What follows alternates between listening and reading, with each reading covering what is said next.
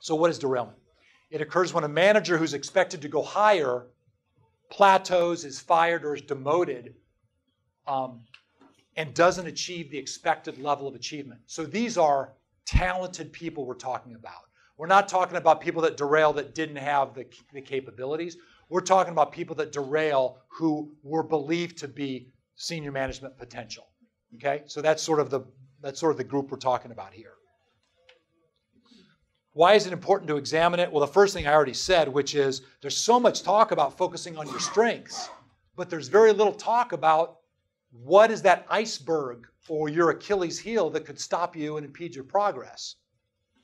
Secondly, the research I found shows that it carries a price tag of between 5x to 20x the price of the executive salary in direct and indirect costs. That's the cost of derailment to the organization. So it makes sense to try to, help executives and managers not derail because you put so much effort into their development, so much time and money into their development.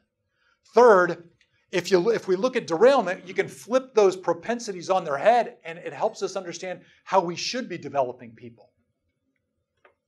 And lastly, just not enough people are going through derailment school. There are a lot of instruments you can use now to understand these propensities, and I'll share them with you.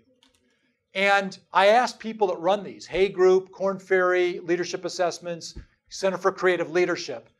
I asked all these folks, how many people take your derailment tool? And they said, not very many people. I said, what do they take? Oh, they take our competency tests. I said, well, why don't they take the derailment? Oh, it's hard, it's awkward conversations, people kind of don't like to face it.